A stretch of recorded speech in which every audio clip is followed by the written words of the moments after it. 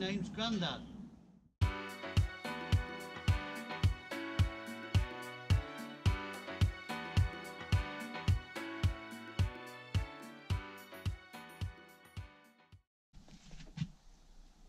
This is the waste trap, but it hasn't actually got a trap on. The original, that's what comes with the shower tray, which we could put that under the floor and then just reduce it down to this 3/4 pipe, but because it's a pumped outlet and it's going straight to a skin fitting, we're just going to use one with no trap on it. So all I've done here is I've warmed this pipe up in some hot water just so it goes over this outlet, and I've put 2 Jubilee clips on there.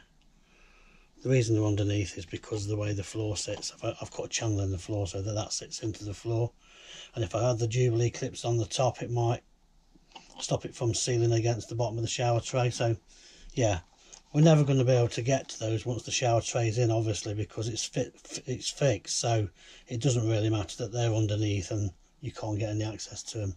So I've tightened those up.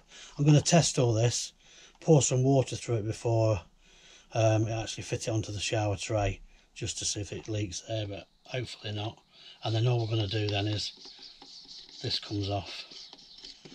This is actually going on to the top of the shower, the tray itself. That goes on that side. That goes on the underside of the shower tray.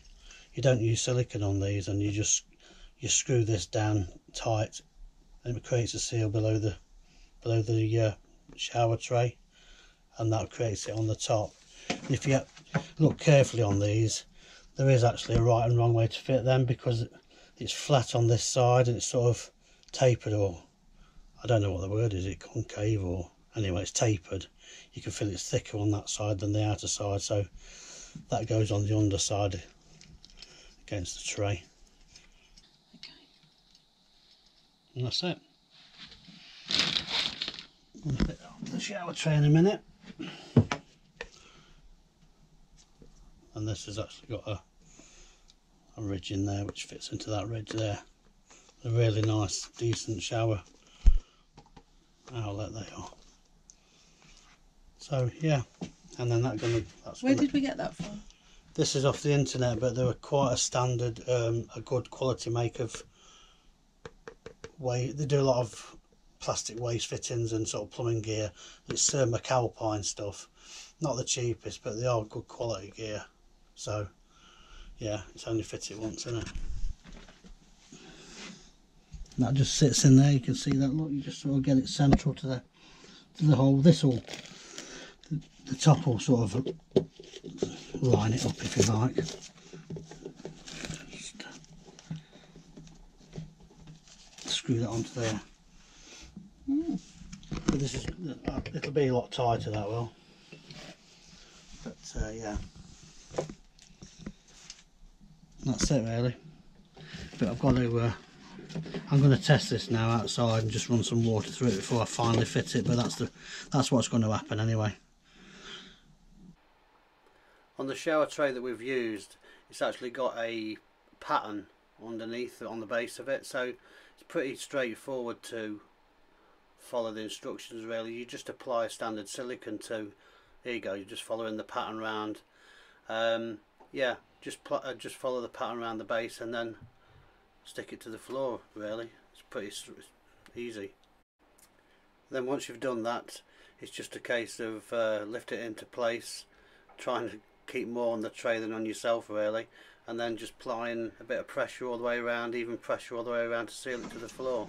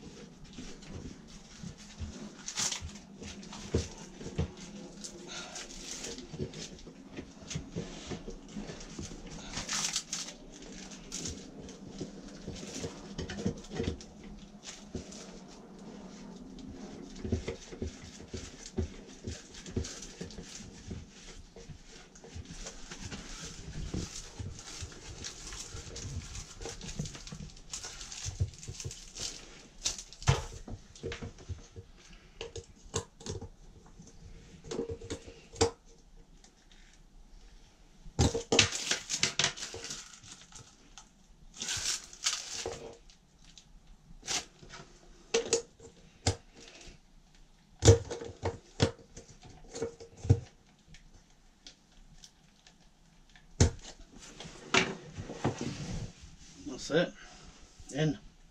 Right. And that's going to go straight to our gulper.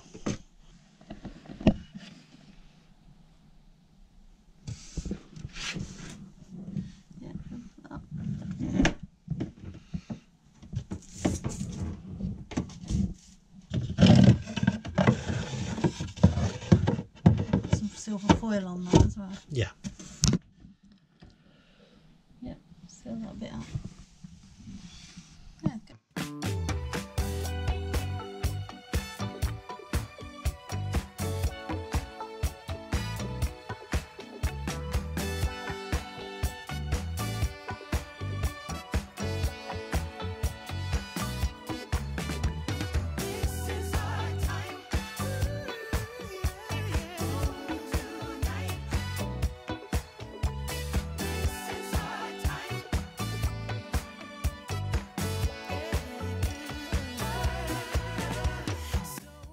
Next injury of the day. Oh God,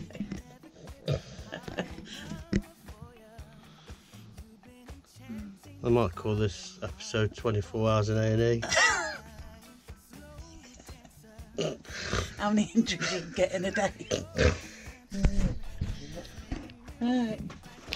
See that? Perhaps we need a first aid book.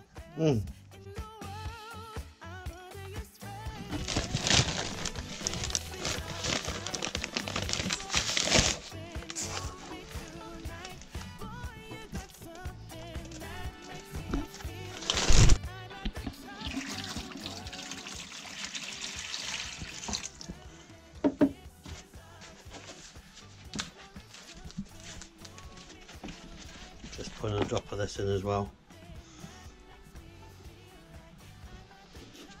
Not measuring it, I'm just going with it.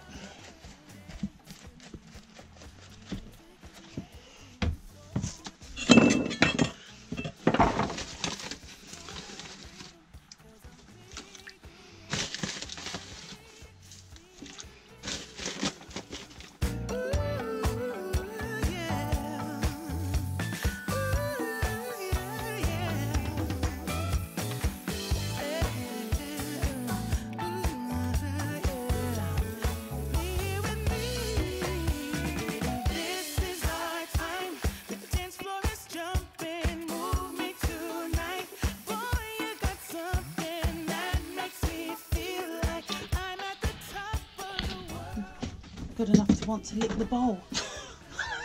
Flushing like everybody else.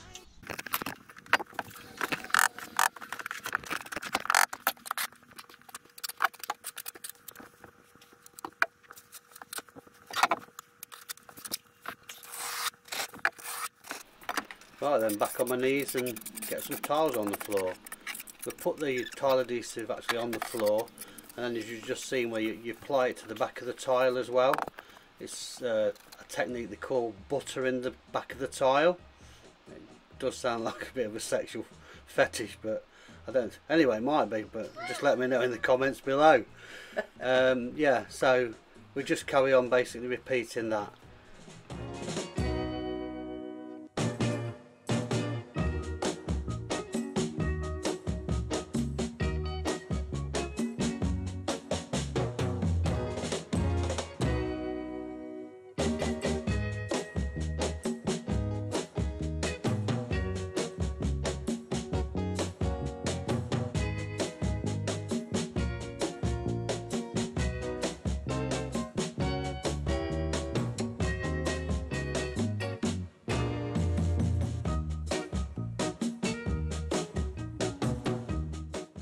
In between each tile we've used spacers which are actually leveling spacers.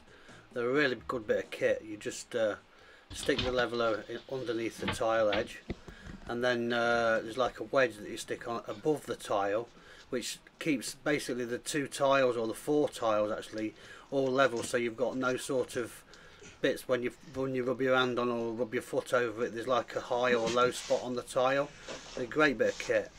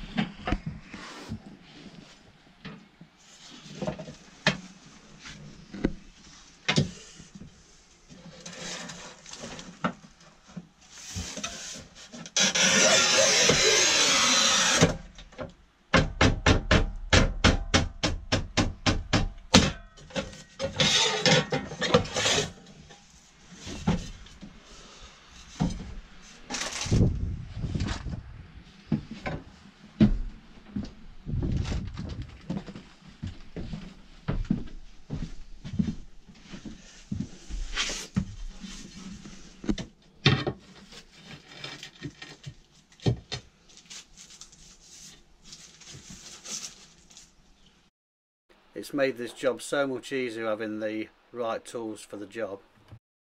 It's always handy when you've got a family member who's in the trade. For me, the best way of marking these tiles that fit between the tile and the shower tray is to you flip the tile on its reverse side and put the good side up against the shower tray. Mark each cut both sides, and then you've got your line that's going to run along the front of the shower tray.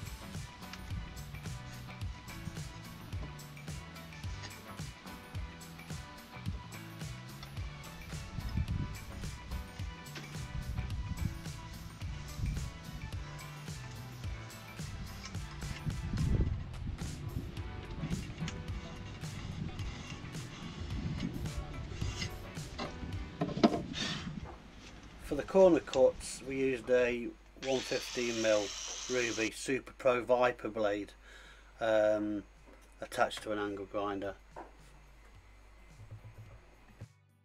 which to be honest I was really impressed with. You get a fantastic clean cut using this blade.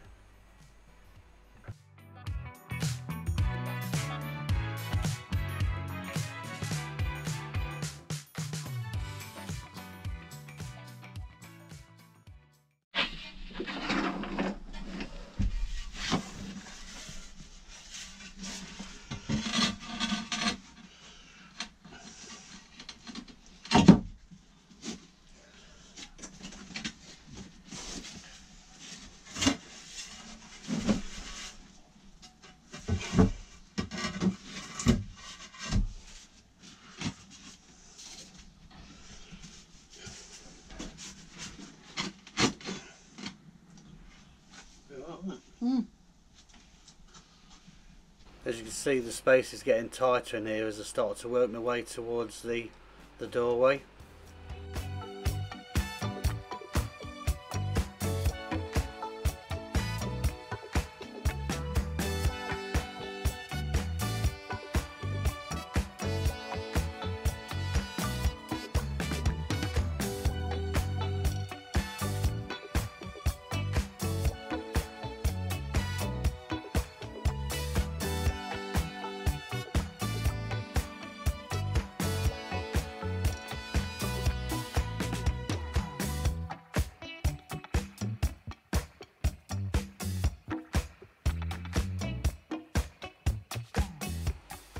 Doing a great job of this.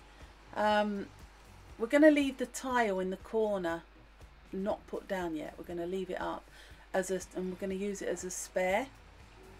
We've only got exactly the right amount of tiles to do the whole bathroom, and so just in case we do any breakages or anything goes wrong with them last few tiles, we have got the spare, because the toilet is going in that corner, so it doesn't matter if there is no tile underneath it. But hopefully, if all goes well, there'll be a tile in that corner as well.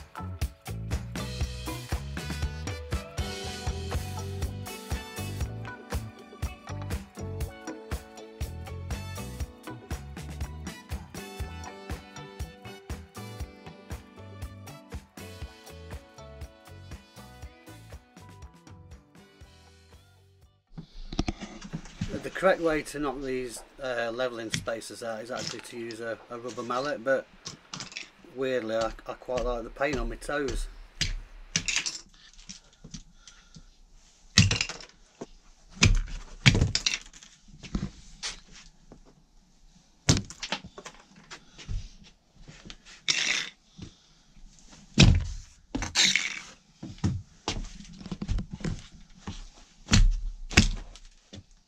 To remove these, you just hit them in the same direction as your grout line.